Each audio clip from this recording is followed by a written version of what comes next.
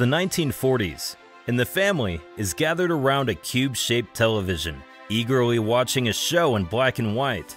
By the late 60s, you could watch shows in color, and the 40s looked like an archaic time, but it was still a large cube-shaped box. Fast forward to the 2000s, and flat-screen TVs are slowly making waves. Technology is rapidly improving, and now we can watch shows in high definition on LCD, OLED, or LED screens. Television became the most popular mass medium in the 1950s after replacing the radio. It has played an integral role in modern life, and it's difficult for some to imagine life without it.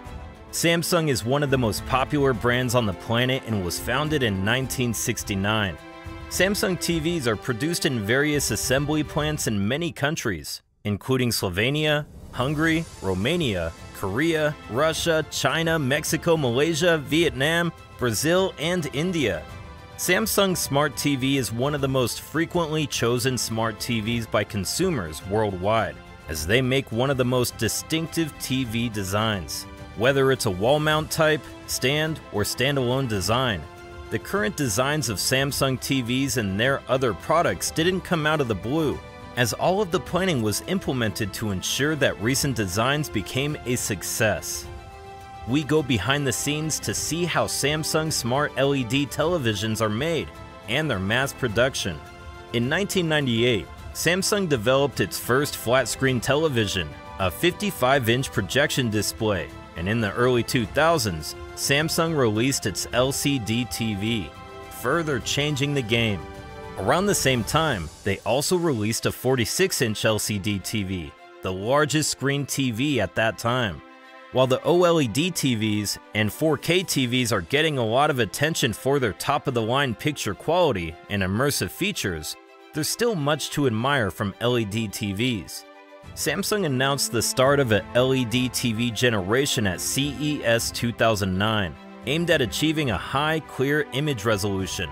The television used LEDs, light-emitting diodes, a semiconducting light source that emits when current flows through them. LED is simply a type of display method, with the acronym meaning light-emitting diode. LED uses a liquid crystal display (LCD) panel, or a backlight to control where light is distributed to display the image on the screen. LED TVs have been around since 2007, and LED backlighting remains a widely available and popular TV tech. As previously mentioned, LED TVs work via a backlight, which is composed of two layers of polarizing material with a liquid crystal solution between them. When an electric current passes through the liquid solution, it causes the crystals to align so that the light is transmitted, giving you the image that you view on your screen. There are three main configurations of LED blacklights: full array, edge lit, and direct lit. In the full array, the LEDs are distributed evenly behind the entire screen to produce a more uniform backlight and more effective local dimming. In edge lit, LEDs are placed at the edge of the screens, and depending on the display, they can be arranged all around the screen on the left and right sides only, or at the top and bottom only. And as such, this configuration allows the screen to be very thin, but it can cause some spots on the screen to be brighter than others for a less uniform picture. In direct lit, LEDs are positioned directly behind the screen, like a full array configuration. However, there are fewer LEDs in direct lit configurations, and they can't be controlled separately to generate optimal brightness. Direct lit LED TVs aren't as thin as other LED TVs and are typically a lower to mid-end purchase. Television has exploded at a great exponential growth rate from 1950 to the 1970s. LED and LCD television technologies can last for a very long time, although LED TVs typically last longer. Regular LCD sets with fluorescent backlighting typically have a useful life of around 20,000 hours, while LED blacklights last about 100,000 hours. The 20,000-hour life of an LCD set is equivalent to watching a TV for 6 hours a day every day for 9 years, while an LED set could last 45 years. LED TVs are more environmentally superior to LCD sets in two key ways. They are more power efficient and don't use environmentally damaging chemicals. LED sets are also much thinner than LCD sets, and the key benefit of the LED set is its high picture quality, as they typically provide better lighting, allowing the TV sets to display more vivid colors. Samsung Smart TV consists of 2,500 high-tech components, which are assemblies of TV hardware and software technologies. They include the bezel, screen, exploded panel, optical sheet, LED, bottom chassis, smart reel engine, and so on. These components are put together in order to actualize a cutting-edge design, smartness, and 3D picture quality.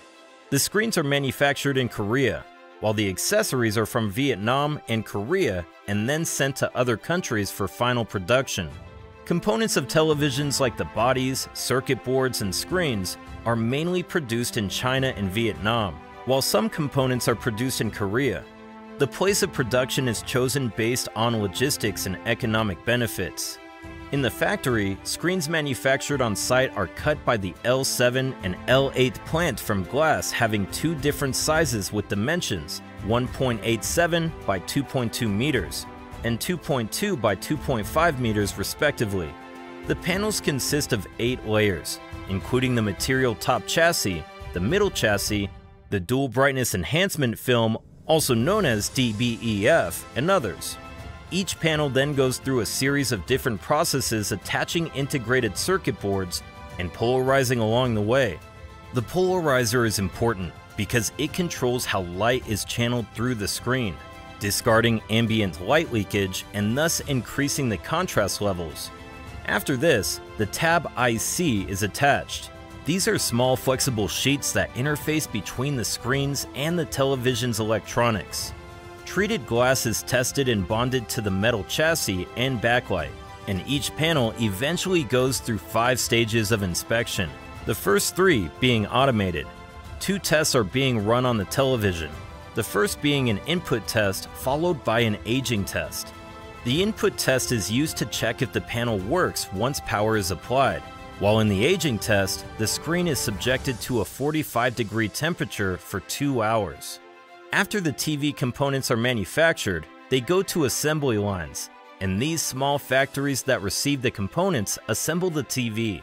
These factories do the conveyorized assembly, and the screen, circuit board, and speakers are installed in the case, after which the TV is inspected, packaged, and shipped to stores. About 50 engineers labored for 2 years to reinvent all the elements of the television, gathering over 3,000 patents in the process. The resultant TVs would then differentiate themselves by establishing a new industry domain. History shows that inventors had conceived the idea of television long before the technology was created. From the 1800s, advances for the television were made, starting from the selenium camera by George R. Carey, to the invention of the cathode ray by German physicist Carl Ferdinand Braun, and then to the scanning disc invented by Paul Nipkow. Later in 1907, Russian scientist Boris Rosing used both the cathode ray tube and the mechanical scanner system in an experimental television system. 2 types of television systems came into existence from the early experiments with visual transmissions: mechanical television based on Nipkow's disc system and electronic television based on the cathode ray tube. The 1950s proved to be the golden age of television, during which it experienced massive growth in its popularity. Mass production during World War II substantially lowered the cost of purchasing a television set, making it accessible to the masses. The first mass-produced television set was the RCA 630TS, sold between 1946 and 1947. The television consists of 4 principal parts: the exterior, or housing, the audio reception and speaker system, the picture tube, and a complicated mass of electronics, including computer hips, access buttons, remote control receiver, cables, etc. What do you love about Samsung TVs? Leave your answers in the comments section below. Don't forget to hit the like button and subscribe for new videos.